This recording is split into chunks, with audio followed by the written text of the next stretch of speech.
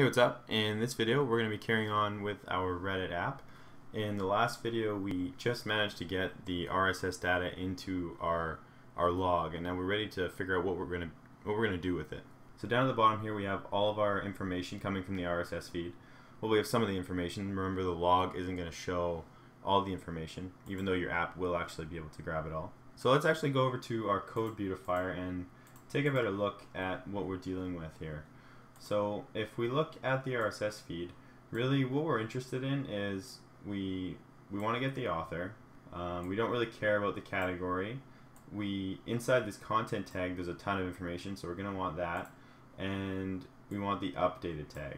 Oh, and title. Title is definitely something we want. So getting things inside author is easy because we can just use our getter and setter methods, because you'll notice here that these tags actually close, and then there's data inside it, and then the tag opens, and then there's data inside it, and then it closes. And it's the same with the URI, same with updated, and the same with title. But content's a little different. It actually specifies a type. It specifies an HTML type, and then inside here there's kind of like a weird looking format. So this isn't going to be easy to parse. This is going to be very difficult to parse. We're actually going to have to make a custom method that's going to be able to extract that information. Here, I'll pull up a notepad file, because if the data is like, let's say some tag, and then you close some tag, anything, so I'll just put some information, anything inside of these tags is really easy to get. We can straight up just use getter and setter methods and actually retrieve that information. But if you have like another tag, and if there's information inside this area, like for example in here you can see we have these ahrefs. Oh, by the way, in case you didn't know, this and lt with a semicolon, this will actually render in HTML to be a tag like that. And if we look at this and gt semicolon, that will render in HTML like that. So these are actually tags in here. So the hard part about this is going to be, we have our content tag, and then it closes here, but then inside it we actually have other tags that will be rendered once Android gets them. So like for example this right here, I'll just copy that. This right here will actually be a href. That's what it will be rendered as. Anyway, so it's going to be tough, because the only way we can get information easily is if you have some tag and then it closes and you have some information in here, and then the tag closes over here. But in this case you actually have an open tag and you have some information here, and then the tag closes later on. So it'll look like that. Whereas we're not actually interested in the information that's in here. I'll just put data. We actually want this information. So it's going to be more difficult to get. So hopefully that makes sense, but I'll illustrate it another way here. So I'll grab this whole content section here, and we're going to go to the code beautifier, and we're going to go into the HTML viewer. So let's stick this in here, and let's actually only select what's inside the content tags, because this is what Android's going to get. We're going to select everything inside of the content tag. So just cut that out and then paste it back in over top of the content. So now this is what Android is going to see inside the content tags. So if we go to our Reddit app, so here we have all of our content. You can see that the table tag starts here and it goes all the way down to here. So this is what's going to be inside of content. So we need to figure out a way to parse this, and it's not going to be easy because the information actually isn't inside tags. It's inside, what is it called? It's called CDATA. So if it's inside the tag, like this information right here, this is called CDATA. It's like exactly how it sounds, CDATA. That's what it's called. So we're trying to get the CDATA out of there. Alright, let's go back to our beautifier. And now we have this HTML, so we're going to hit run to render it. Now this is what Android's going to see. It's going to see this rendered HTML. So now I'm going to copy this, and I'm going to open up a new tab, and I'm going to go to a new HTML viewer. I'm going to paste this rendered HTML in here. Now I'm going to beautify that, and this is what we're actually going to be trying to parse. So this looks much better. Hopefully now you see it a little better, and you can really see that it's going to be difficult because the tags don't just open and close. what we would be able to get is if it was like this, information, and then the A tags just closed. But it's not. The information is actually inside the A tags itself, inside these href information right here. That's what we're after. So we're gonna have to make a custom method to get that information. Okay, hopefully that makes sense. It should make sense. It'll make sense once we actually do it. So let's go back to Android Studio. Okay, before we get started, I actually need to fix something from the last tutorial. If you remember, this author parameter here was coming in as null, so we need to fix that. Let's go into entry, and we can see here that the author object isn't actually being declared properly. So this needs to be author, and that should work now. Let's just change this, and change that, and change that, and that should be good. Okay, let's rerun it and take a look. Okay, now if we look down in the log, we see that our author objects are coming through, so that's good. And I don't see anything else that's null, so let's actually start writing code now. So we'll close the entry and go to main activity. And first of all, we need to kind of take a look at what we're dealing with. So we really are only interested in the entries. That's all really that I care about. I just want, like, all this information is not useful to me. I just want to get what's inside these entries, and then we'll create card views out of what's inside these entries. And actually the bulk of the data is inside of content.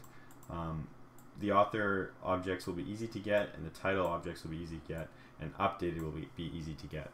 So I'm going to show you what I mean by easy to get. So let's go to the Reddit app, and now I'm just going to create a list of entries, and I'm going to print out. I'm going to get the author parameter, get the title parameter, and get the updated parameter, and just show you how easy they are actually to get. So we go body and then get entries, and then we want to actually print that to the log. So let's comment this out and copy. So we'll go, actually, yeah, okay, we can print that out. Entries, and we'll just throw in this here. So we can see our entries. And then down below, I will, I'll get one of the authors, one of the titles, and one of the updated parameters. So we'll just go log D, and I'll just go author, and we'll go entries dot get. I'm just going to get the first entry, and then we can just actually call get author. It's that simple. And then we'll do another one for updated. So updated, get updated, and then one more for title. So title, get title. And let's take a look and see what that looks like. So if we look at the log, we have our list of entries just like before, but now I can see that I can print out the author object, I can print out updated, and I can print out the title. And if you remember, inside the author objects themselves, we have the URI to the author's profile, and then we have the name of the author here. So if I just want the name of the author, I can just go get author and do get name, and that will actually just get the name of the author. So let's take a look at the log again, and there we go. So we have the name of the author. We could also parse this further and get rid of the U if we wanted to. We can see when the post was updated, and here is the title of the post. So you can see that it's going to be pretty easy to get those things. The hardest part, like I said, is going to be what's inside this content tag. And I'm going to create a custom method for dealing with that. So let's actually get rid of, we can just comment all this out for now because we don't need that. So the method that I want to create, I want to make it as general as possible. I want to be able to actually pass it the tag that I want to filter, and then have it filter whatever is inside that tag. So in other words, I want to be able to pass it this as a string. So I want to be able to pass it a string, call it S, and it could just be this right here. So I could pass it this string, and then it would take this and get this information right here. So that's what I'm trying to achieve with this. And the reason I want to make it as general as possible is because if we look at our code beautifier, there is a number of different tags. So we have hrefs here, and we also have some images. So I want to be able to actually pass it this too. So if I go back to my notepad file, I want to be able to pass it this also, and then be able to get this link right here. And that should be pretty much all we need for this, because as you can see inside here, all we have is the ahref, and we're going to want this because that's actually the link to the post itself. Of course we want the image because this is the thumbnail. We need to get that. This is just the post again down here, and this is the user. Alright, so let's go to Android Studio and let's actually make this custom method. So I'll create a new class because that'll be easier to organize it, and I'll just call it extract XML, and let's create a tag. So private log t.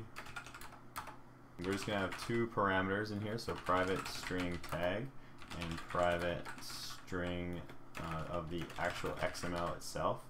So we're going to pass this method a tag, and we're going to pass it the XML, and then we're going to output the filtered XML. That's what my plan is. So I'm going to pass it this tag as one parameter, and I'm going to pass it all of this as another parameter, and then I'm going to filter out this information right here. Alt insert the default constructor and grab both those. And now since I'm gonna be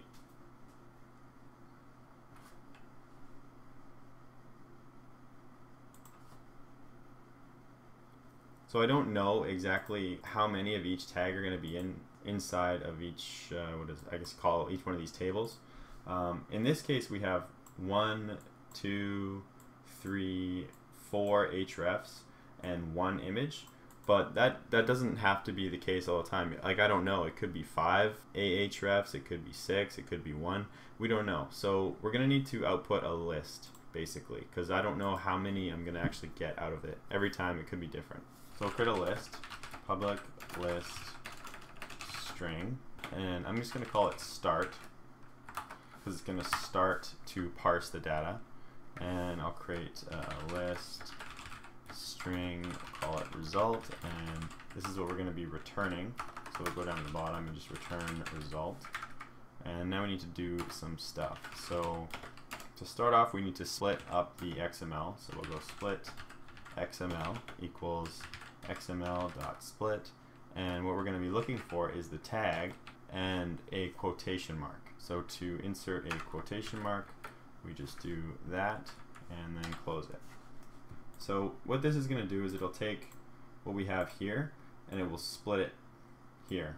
So to illustrate, if it's given this entire string right here, what it's going to split it is it will create a string. It'll create an array right here, just like we're doing. So split XML. So I'll just go split XML. Is going to be, in this case, it will be this. So the first string will be that, and the second part will be this. So that's what it would split if this was the input. So that's okay. Now I just need to basically get this right here. So the next thing we're going to look for is another quotation mark, because this quotation mark won't be shown. It's going to take everything from here and forward to here. So basically I just need to look for the next quotation mark and then take that information out. Oh, and also note that we could get multiple tags, right? Like I mentioned before, we don't know how many of these ahrefs are actually going to be inside of the XML. Like I could have 3 of them. So I could have, like, this one would be like some other information. I'll say yet some more information. So if I'm splitting it, it's going to split it here. Well, it'll split it right here, and then it'll split it right there, and then it'll split it right there. So I'm actually going to have much more than this. So it'll actually end up looking something like this. If I had 3, that's what it would look like. Well, but of course, this would be some other information. This would be some other information. And then yet some more information. Just like that. So if there was 3, this is what it would look like. So I need to get all of it, right? I need to get this, I need to get this, and I need to get this right here. Okay, so let's go into here, and we're going to create another variable, and I'm going to call it count. And what count is going to be is the length of this XML string. So if we have 1, 2, 3, 4, 5, 6 pieces of information inside of split XML, then the length will be 6. And the reason we need to do that is because like I said, we need to iterate through each one of these if there's more than one of these ahref tags. So we need to make sure that we get all the information. So we'll just do a for loop.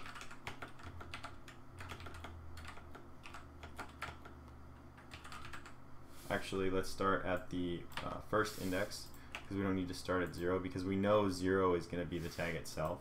So there's no point in starting at 0. And we can do I++.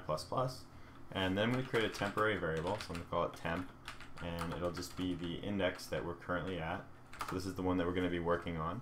And now I want to get the index, so the position of this quotation mark right here. I know that we're going to start from the beginning of what we're after, and the end of what we're after is going to be this quotation mark. So in actuality, though, it's going to be a double quotation mark, not a single. I just have a single in the demonstration here. So basically, we just need to find the index for where there's a double quotation mark. So I can go integer index equals temp.index of, and we can go get that index. So this will output an integer, the position of that index where the double quotation mark is. And now, just for debugging, we can print out the index in case it's not working properly. We'll have something to look at, and now we can print out what was actually extracted. So the temporary variable itself, just also for debugging, just in case it doesn't work. And now I'm gonna select the substring. So if we go into here, I now have the index of this position, and I know this starts at 0. So basically I just need to get the substring from 0 up to the index. So I can just go temp.substring and go from 0, because we start from 0, and then go up to index. And that's it. And then let's actually log that so we can see what we snipped out. So I'll go snipped. Oops, I don't know what I pressed there. And now we can print out temp again. So we can see what temp started as, what the index was, and then what we snipped out. So we have a very clear indication of what we're taking out here. And then we want to just append the result to our result array, our array list, sorry. So there we go. And what this, we can actually run this and we can take a look at it. That'll be best, I think. What essentially we'll do is it's going to snip out all the information that we need, and it's going to log it as it goes so that I can look at it as it goes and make sure it's doing it properly.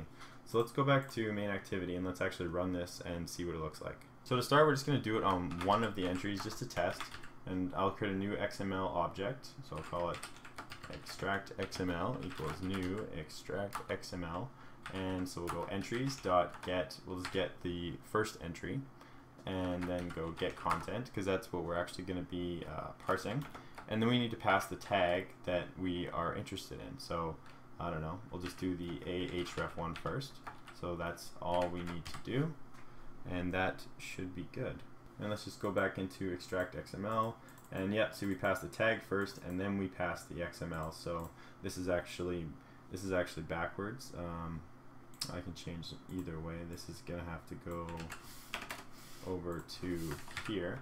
So now we're passing the XML and the tag at the end, and then we just need to call this start method. So we can go down here and go extract XML dot start, and that should be good. So now let's run it, and then we can watch in the log and make sure that it's snipping out the correct information. Okay, so here we have it's starting. So here's the end of our entries, and then here is where extract XML starts. So we have our first index, and we can see what it extracts.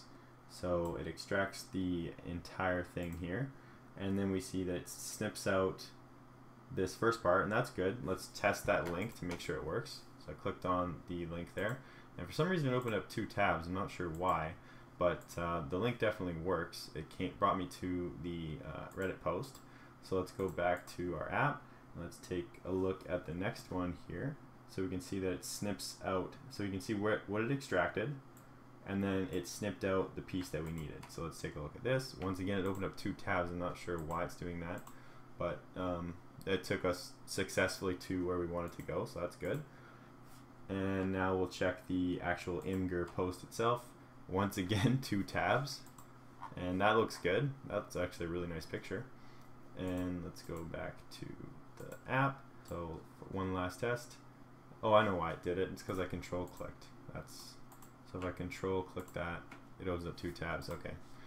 Alright, so everything seems to be working good. We have our post, we have our user thread here, we have the imgur post, and this is the comment section.